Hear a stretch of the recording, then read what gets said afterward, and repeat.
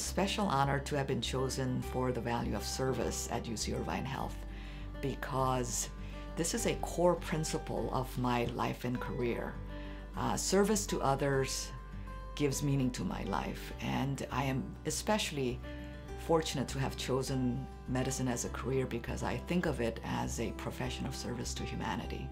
I hope I try to instill that in my students and residents, and also try to represent that value for the Department of Family Medicine that I represent, where service is our core mission.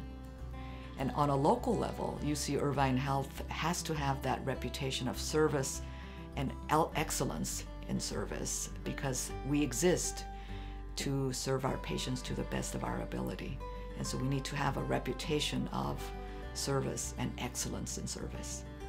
And my students and residents inspire me when they try to do their best for their patients and advocate for their community and really try to get involved and engaged with the community. And they're the ones who are going to change the world.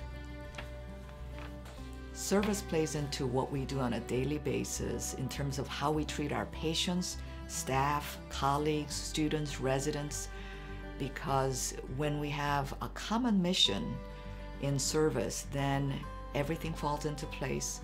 We have coordination of efforts and excellent teamwork.